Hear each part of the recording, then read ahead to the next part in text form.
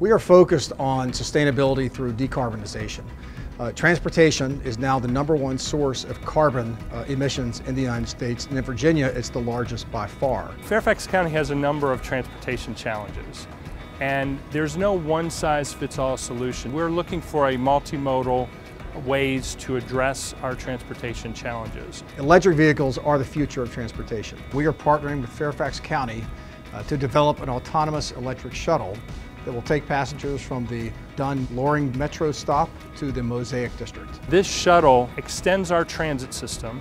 It provides new technology, something we haven't tried here in Fairfax before. It gives us the ability, if we can electrify transportation, to substantially reduce carbon emissions in the United States. Looking at it as a way to expand the work that we've been doing in the Smart Cities initiative and to use technology to do things more efficiently. The benefits will mean reduced vehicular emissions, less traffic on the roads, smarter vehicles, and this will lead, we believe, to increased use of public transportation, which is a benefit to all of us. That last mile connection is really important to make transit work, to make transit attractive to people. So now that the Commonwealth Transportation Board has approved Fairfax County's grant application for this project, we'll be working to procure the vehicles, to operate the system, and also to refine the route between the Dunn-Loring Metro and Mosaic.